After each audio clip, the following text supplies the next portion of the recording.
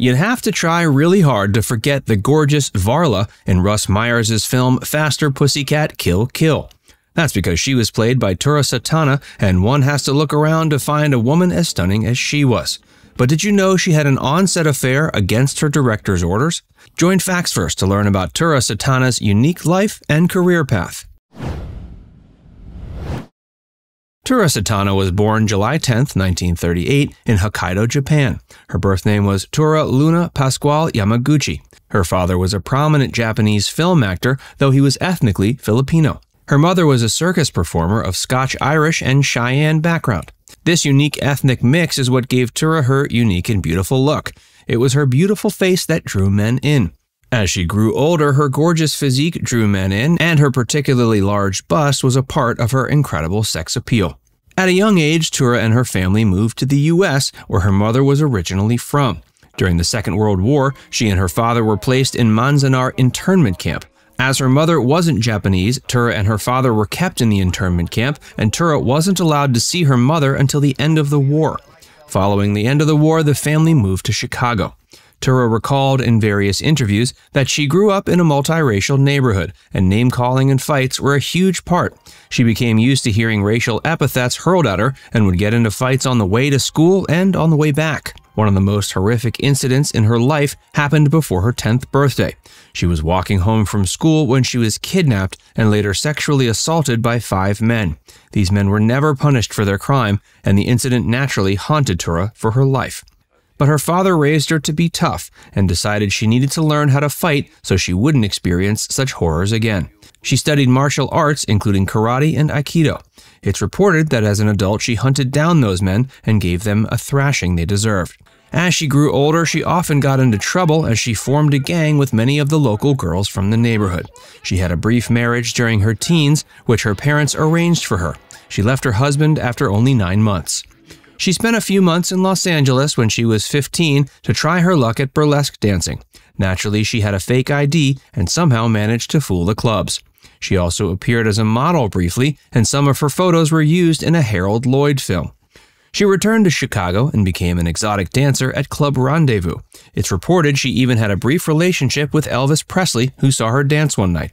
She gained a reputation as a beautiful and talented exotic dancer and soon began traveling the country to perform. Harold Lloyd was particularly fond of her and encouraged her to pursue a career in cinema. Before we tell you more about Tura Satana's life and career, be sure to give this video a like and subscribe to Facts First if you haven't already. Tura's acting career. Adopting the stage name Tura Satana, she decided to pursue a film career as the 60s approached, and she couldn't have chosen a better time.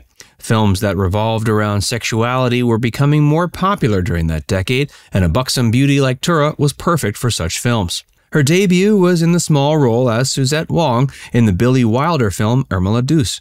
While not the main role, her appearance was enough to get her noticed by more filmmakers and producers alike. She had a brief role as a stripper in the film Who's That Sleeping in My Bed? She also appeared as a showgirl on the TV series The Greatest Show on Earth. But perhaps one of the earliest roles to showcase her talents was in the 1964 episode The Finney Foot Affair in The Man from U.N.C.L.E. She played a character named Tomo, and this was one of her first speaking parts. It was clear she was destined for more than supporting roles. She had to become the star of a feature-length film. Her fate changed in 1965 when she was cast as Varla in the now cult classic sexploitation film Faster, Pussycat, Kill, Kill, directed by Russ Meyer. Meyer made many over-the-top sexploitation films which became huge hits and are now widely regarded as classics. Many great directors like Quentin Tarantino and Pedro Almodovar have cited Meyer as an inspiration. And as one can expect, anyone who starred in a Russ Meyer film was bound to become a star. And that's exactly what happened with Tura Satana after the film released. While Meyer was known to be a rather strict director, Tura wasn't afraid to challenge him and offer her own input. In fact, against his orders, she even had an on-set affair with the assistant cameraman, Gil Hameson. But her stubbornness didn't affect her relationship with Meyer, and the two clearly loved working together and had great chemistry. Varla is arguably one of the best characters to feature in an American B movie, and Tura Satana became an icon for women in film. In the film, she was tough and beautiful, a combination that was becoming increasingly popular among female characters in the 60s and into the 70s, particularly with blaxploitation cinema. 4 years later, she acted in the exploitation film The Astro Zombies, directed by Ted V. Mickles. Her character, Satana, was a supporting character, but she managed to steal the show, and was still a huge star. While critics have dismissed the film, with some deeming it as the worst film ever made, it remains a cult classic. In 1973, Tura rejoined Ted Mickles and appeared in the film The Doll Squad. This was a huge hit among B-movie fans, and it's often touted as the inspiration for Charlie's Angels. Tura retired from acting following this film, but even in her short career, she had become such a huge star that she made cameo appearances in the 2000s. She appeared in a remake of The Astro Zombies in 2004 called Mark of the Astro Zombies. She appeared as a judge in the exploitation film Sugar Box, which was inspired by many of the great exploitation films of the 60s and 70s. Her final film role was in Astro Zombies M3 Cloned, which was released in 2010. She would often make appearances at conventions and events to discuss her life and career. And till the day she died, she remained a sex symbol.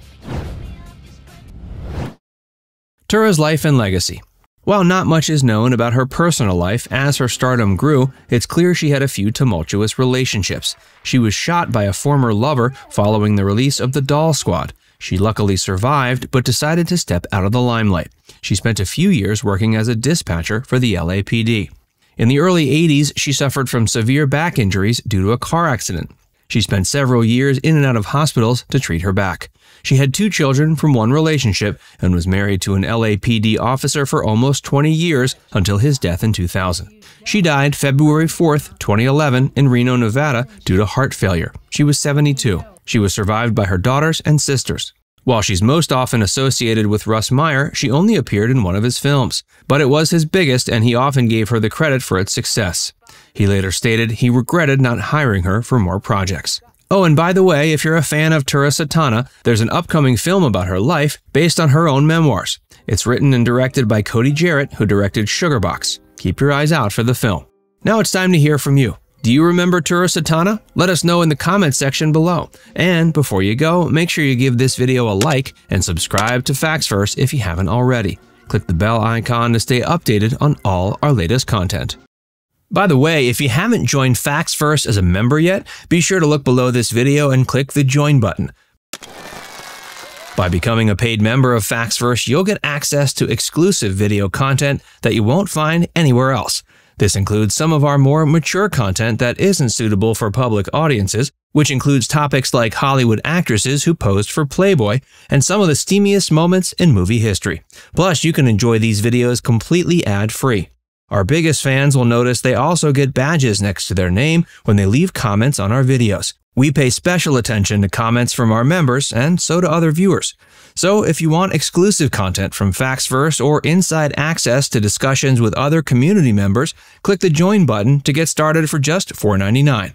There are hours of members-only videos waiting for you, with new videos added every month. And we're actively working on bringing even more features to help fans like you connect with other members and get more of your favorite content. Just click join, and we'll see you inside the membership tab.